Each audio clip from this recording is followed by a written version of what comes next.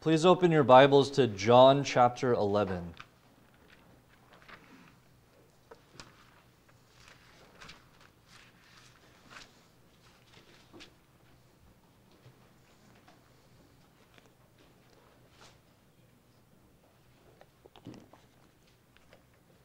John chapter 11. And our text is really going to be focusing on verses 17 through 27, but I'd like to start in verse 1 and read verses 1 through 27 to get the context. John chapter 11, starting in verse 1. Now a certain man was ill, Lazarus of Bethany, the village of Mary and her sister Martha. It was Mary who anointed the Lord with ointment and wiped his feet with her hair, whose brother Lazarus was ill. So the sisters sent to him, saying, Lord, he whom you love is ill. But when Jesus heard it, he said, This illness does not lead to death. It is for the glory of God, so that the Son of God may be glorified through it. Now Jesus loved Martha and her sister and Lazarus. So when he heard that Lazarus was ill, he stayed 2 days longer in the place where he was. Then after this he said to the disciples, Let us go to Judea again. The disciples said to him, Rabbi, the Jews were just now seeking to stone you, and are you going there again? Jesus answered, Are there not 12 hours in the day? If anyone walks in the day, he does not stumble because he sees the light of this world. But if anyone walks in the night, he stumbles because the light is not in him. After saying these things, he said to them, Our friend Lazarus has fallen asleep, but I go to awaken him. The disciples said to him, Lord, if he has fallen asleep, he will recover. Now Jesus had spoken of his death, but they thought that he meant taking rest in sleep. Then Jesus told them plainly, Lazarus has died, and for your sake I am glad I was not there, so that you may believe. But let us go to him. So Thomas, called the twin, said to his fellow disciples, Let us also go, that we may die with him. Now when Jesus came, he found that Lazarus had already been in the tomb 4 days. Bethany was near Jerusalem, about 2 miles off, and many of the Jews had come to Martha and Mary to console them concerning their brother. So when Martha heard that Jesus was coming, she went and met him, but Mary remained seated in the house. Martha said to Jesus, Lord, if you had not been here, my brother would not have died. But even now I know that whatever you ask from God, God will give you. And Jesus said to her, Your brother will rise again. Martha said to him, I know that he will rise again in the resurrection on the last day. And Jesus said to her, I am the resurrection and the life. Whoever believes in me, though he die, yet shall he live. And everyone who lives and believes in me shall never die. Do you believe this? She said to him, Yes, Lord, I believe that you are the Christ, the Son of God, who is coming into the world. Earlier last week, when I was preparing this lesson, I began to put together a series of ideas of what I wanted to do, and the lesson just got to be too big. It really exploded and got out of hand. So for the next few weeks, we're going to be looking at the resurrection of Lazarus. And I want us to approach it from the perspective of what can we learn about our relationship to Jesus in these passages. Now, we understand that we have a relationship with God the Father, and that Jesus in many ways restores this. Our relationship to God is something we lost back at Eden. And now it's something that is restored through Jesus. But I want us to go through this and really focus on our relationship to Jesus, who He is. And this morning, we're going to be focusing on our relationship to Jesus in His identity. Who He claims to be, where He comes from, where He's going, what He likes and what He dislikes, His personality. Who is Jesus? And what do we need to be prepared for? What do we need to expect when we have a relationship with Him? And that's what I'd like us to focus on this morning. A relationship is really when two lives are inextricably intertwined together. You can't pull them apart. The clearest example of this is probably family. You have the relationship between spouses, and you have relationships between the siblings. You have relationships between parent and child. These relationships are when their lives are all together. We're connected to one another. And then you have You go to the next step and you have your aunts and your uncles and your cousins and your grandparents, and you have relationships with them, whether you really want to or not. They're people who are in our lives, whether we want them there or not. And maybe one of the greatest misnomers we use is when we say the end of a relationship. Because relationships never really end. They change. But a relationship never really ends. There are people I know who have died, and my relationship with them in my past still affects me today. In a sense, that relationship is actually still alive and still affecting me. People may get divorced, but the relationship hasn't ended. It's changed. It's different. Relationships in many ways are like adhesive on an envelope, very high quality adhesive. You can stick it to there, but you can't unstick it. You can tear the paper, but you can't unstick the glue. Relationships are extremely powerful. They transcend geographical locations. They transcend time. There are people in my past who are alive, and I think about them. I wonder how they're doing. What are they like? How would I relate to them today? And they still affect me. I still have a relationship with them in some way. And a relationship then is not just the intermingling of lives, but really of identities. Who I am, where I've been, and where I'm going, and how this relates to someone else, where they've been, who they are, and where they're going, what they like and what they dislike. And this all brushes and goes together, and identities for us at least are in many ways fluid, because I'm not the same person I was 10 years ago, and many people I know are not the same people they were 10 years ago. And we have a relationship with Jesus. Everyone has a relationship with Jesus. Some people may not have a good relationship or a healthy relationship with him, but he is in a relationship with everyone today.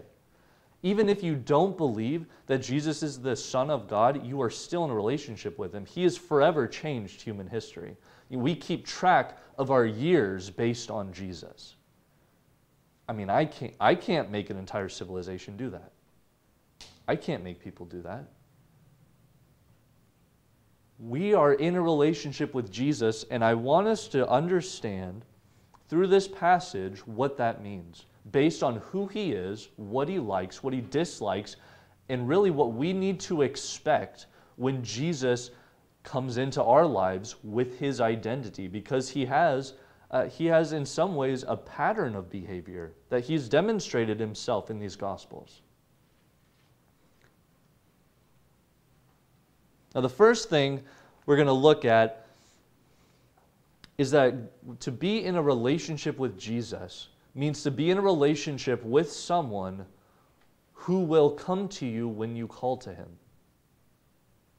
Now, that sounds very simple, but you have to understand how profound that is, especially when we're talking about deity. In this time, when we're talking about polytheism, they would call to gods. Gods wouldn't come. They'd be lucky if God answered. If they called to Zeus or Hermes or someone, they would be lucky if Hermes or Zeus answered. And they'd be even luckier if they answered and did something nice. But Jesus is the kind of person who will come to you when you call to him. In verse 3 of chapter 11, it says, "So the sister sent to him, saying, 'Lord, he whom you love is ill.'" Now, not only will Jesus come to you when you call to him, but he's also the kind of person who will answer your question whether you specifically state it or not. You think about this. All they said was, "Lord, he whom you love is ill." That's all they said. They didn't ask Jesus to come. And yet Jesus knows what they're asking. He knows the intentions of their heart. He doesn't make them rework it. They don't even say please. He doesn't tell them, "You got to say please." He still comes to them. He still arrives. And not only does he arrive, which is amazing enough, but he does exactly what they ask, even though they don't specifically state it. All they said was, "Lord, he whom you love is ill." And what they're asking is, "Jesus, will you please come and restore Lazarus to his full health?" That's what they're asking. And that's exactly, to be fair, what Jesus does. Now, he doesn't heal him of illness, he heals him of death. But Jesus answers this, and he says yes.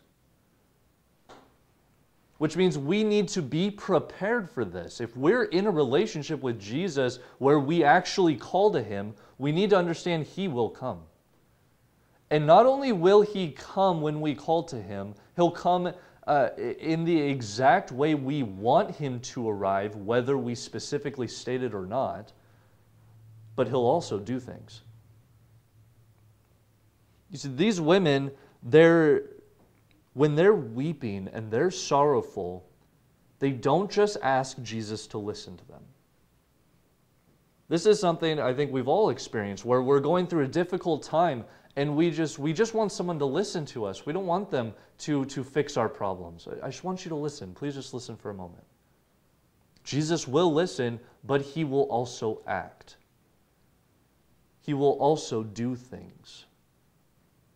He is not only a listener, he is someone who does things and acts in our lives, and he acts in ways that are totally irreversible and cannot be undone. That's who he is. That's what it means to be in a relationship with Jesus. That's a part of his very identity, is to come into someone's life when they ask him to, and to completely change their lives and turn everything they ever knew on its head. You thought water could just be water all the time? Well, now it can be wine. How are you the same after you see something like that? How is the world the same after you see that? You read in Acts, and there are these people like Stephen and James who are so affected by Jesus irreversibly that they go to their deaths in the name of Christ. He acts in people's lives in ways that are completely irreversible. He is about to raise someone from the dead. How do you unsee that? How do you unexperience that? How are you Mary or Martha, one of these Jews who are here, and you see Lazarus come out of the tomb, and then what do you do next? You go home and you make dinner and pretend like nothing happened? How are you ever the same? Jesus will not only come to us when we call to him, he will also act, and he'll act in a way that can never be undone. That's who he is. That's his identity. To come into the world and to change things forever. Now, Jesus will not only come when he's called, but we also learn about Jesus is that he asks people to do difficult things. He'll ask people to do difficult things, but it's nothing he won't do himself. I hope you noticed that Jesus risked his life by going to raise Lazarus from the dead. You read in verse 7, it says, "Then after this he said to his disciples, 'Let us go to Judea again.' And the disciples said to him, 'Rabbi, the Jews were just now seeking to stone you, and are you going there again?'" Just in chapter 10, the Jews were seeking to stone Jesus. In fact, you read the words of Thomas and the words of total resignation in verse 16. Thomas says, "Let us also go that we may die with him." He totally expects to die, is completely convinced of it. And yet Jesus is not willing to ask the disciples to do anything he's not willing to do himself. He's going to go risk his life. For us as Christians, to be in a relationship with Jesus means that we are, in many ways, this same model. We are soldiers in enemy territory. Jesus went into hostile territory. Bethany is 2 miles away from Jerusalem. That's not that far. In just a matter of hours, any of these Jews who were here could have gone to Jerusalem, gotten authorities, and came and either arrested Jesus or stoned him. Jesus went into hostile territory, and that's exactly what we're expected to do. Jesus asks of us difficult things, but it's nothing he's unwilling to do himself. Jesus asks us to go to difficult places, such as Bethany. Sometimes he asks us to go to difficult places in our lives, to really geographically change location. You have to go somewhere else. That's who he is. That's what he asks of people. And oftentimes, going to a different location, the reason an area is hostile, not always, but usually, is because of the people there. I mean, how difficult would it be to live in Nazi Germany if there are no Nazis? It's the people there who make it difficult. Jesus asks us to be around difficult people and in difficult places. You know, he's around people who are mourning, Mary and Martha. He asks us to be around people who are mourning. It's not easy to be around people who are mourning. It's uncomfortable. But it's not something Jesus is unwilling to do himself. Going to difficult places is not just a difficult geographical location. It can sometimes be a place of mind. Sometimes he asks us to go to a difficult place that is psychologically difficult to go through. I hope you also noticed Jesus on purpose waited 2 days for Lazarus to die. It says in verse 6, so when he heard that Lazarus was ill, he stayed 2 days longer in the place where he was. And then after this, he said to his disciples, let us go to Judea again. You know what it meant for Mary and Martha to be in a relationship with Jesus? It's for Jesus to take them to a place that is psychologically difficult to go to endure the death of a sibling, to watch someone you love who is in pain and is ill and then dies. He asked that of them. But what did Jesus do? He then went to them and he mourned with them. Jesus sometimes asks us to go to places that are difficult to go to. That's exactly what it means to be in a relationship with Jesus. That's who he is. But he's not going to take us anywhere that he's unwilling to go himself. He himself went to Mary and Martha in their difficulty, in their anxiety, in their suffering, and he wept with them. This is exactly what we see, like in Psalm 23, where David writes, you know, though I walk through the valley of the shadow of death, I will fear no evil. And then he says, for thou art with me. The reason David has no fear going through the valley of the shadow of death is because God goes through it with him. It's not because God never makes him go through the valley of the shadow of death. It's because when he goes through it, God goes through it with him.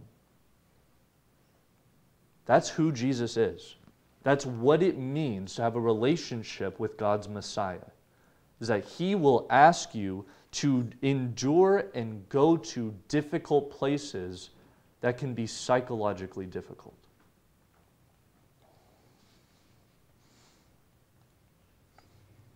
Jesus will also ask us to believe things that are difficult to believe. That's who he is.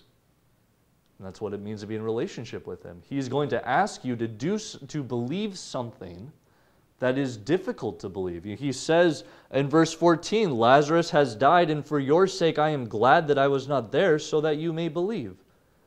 I mean, in this sentence alone, Jesus says, I'm glad Lazarus died. I'm glad. Do you believe that? That's not an easy thing to believe. Jesus is going to take Mary and Martha and he's going to push them outside of where they believe, and then he's going to ask them, do you believe me now? And he's going to push them farther and say, do you believe me now? And he's going to give them every reason to trust him. You see, Martha believes that Jesus can heal Lazarus of illness. Mary believes this too. That's why they sent this message to him. They totally believe Jesus can heal Lazarus. But then Jesus gets there, and he says, Martha says in verse 21, Lord, if you had been here, my brother would not have died. But even now I know that whatever you ask from God, God will give you. Does she trust Jesus or does she trust God? She's separating the two, isn't she? She's almost acting as if Jesus is just a prophet, where he can just ask God and God can heal Lazarus. And Jesus is going to say, you don't understand. You don't understand. She thinks he can heal Lazarus, and Jesus waited for Lazarus to die to push them outside of where they believe, and then he's going to say, do you believe me now? He says in verse 25, I am the resurrection and the life. Whoever believes in me, though he die, yet shall he live, and everyone who lives and believes in me shall never die. Do you believe this? Yeah, you believe that I can heal Lazarus. Do you believe I can raise him from the dead? Do you believe this? We have to be prepared for that. To be in a relationship with Jesus means for him to take us by the hand, lead us to the edge of the cliff, and then before you jump, he's going to ask you, do you believe? Do you trust me? And then he's going to give you every reason to trust him.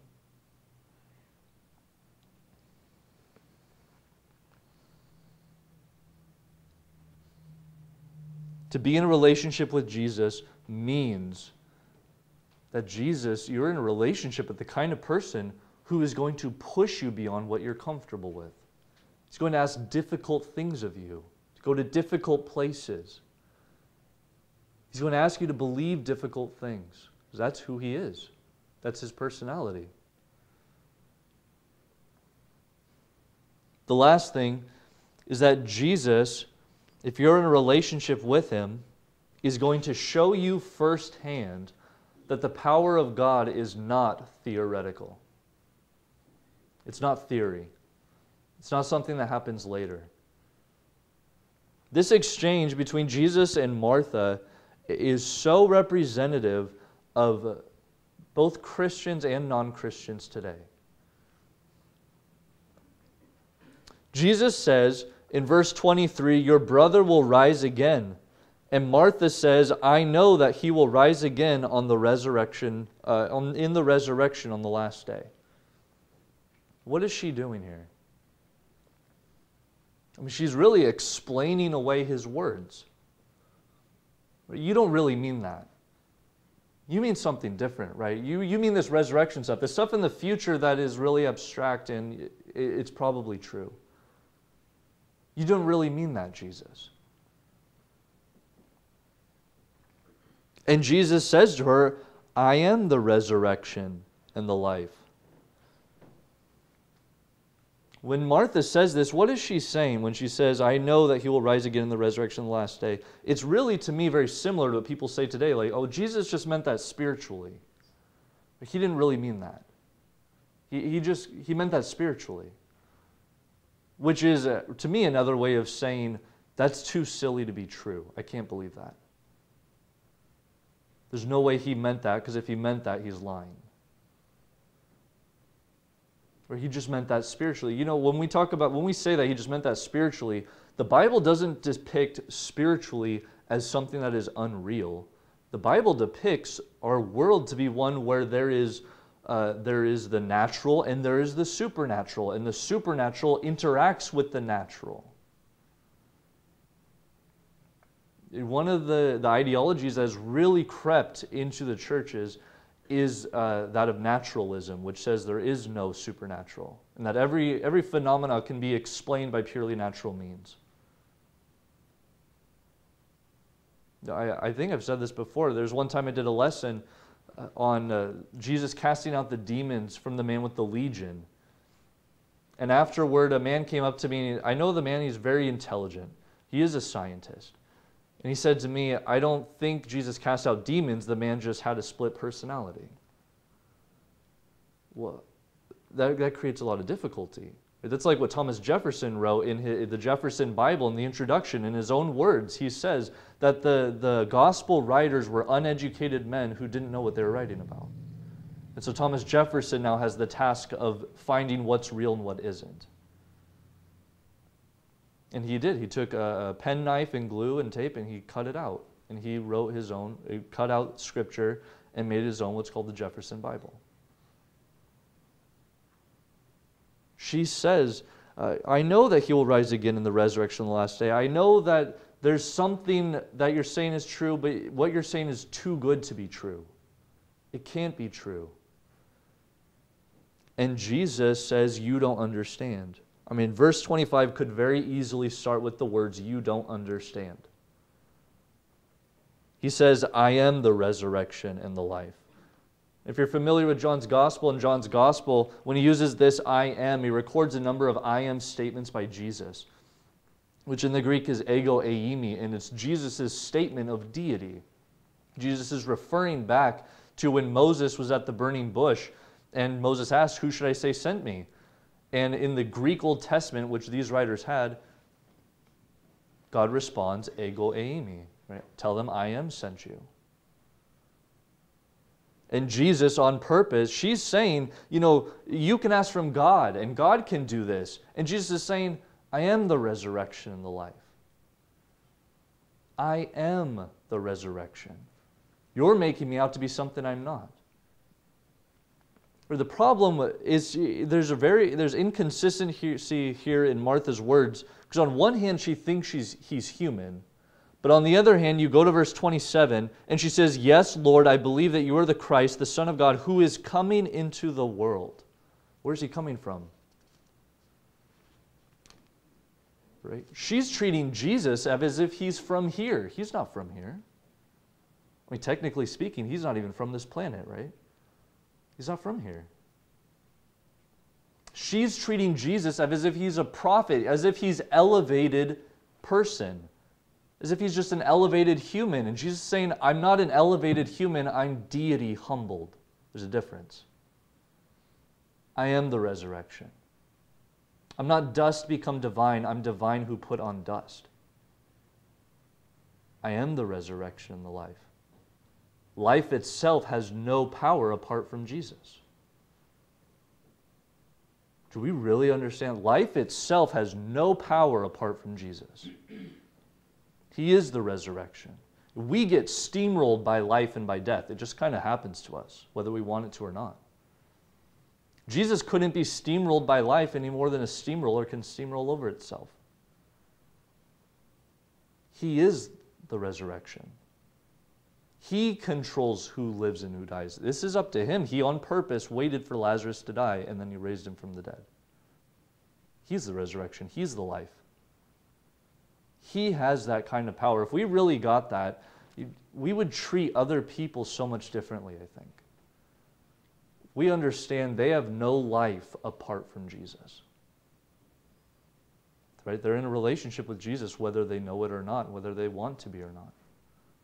Because he is the resurrection. That's what it means for us to be in a relationship with Jesus, is to be in a relationship with someone whose very identity is life itself. That's what it means to be in a relationship with the Christ. He's not a man who just had good teachings. He is someone who's not from here. He is God made flesh.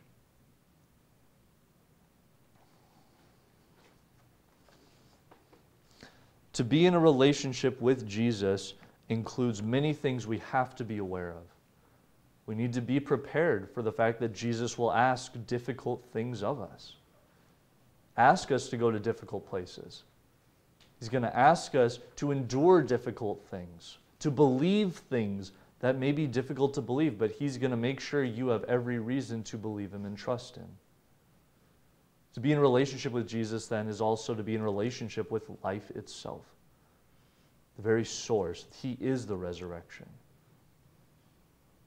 The great thing we learn about the resurrection of Lazarus is that this is the reason Jesus came.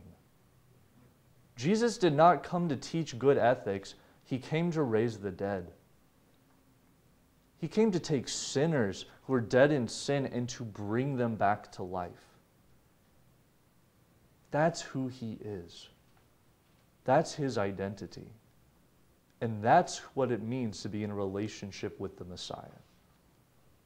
Now, if you're here this morning and you are not in a relationship with Jesus, but you'd like to be, we can help you do that. We have waters of baptism. We can talk with you, pray with you, and teach you.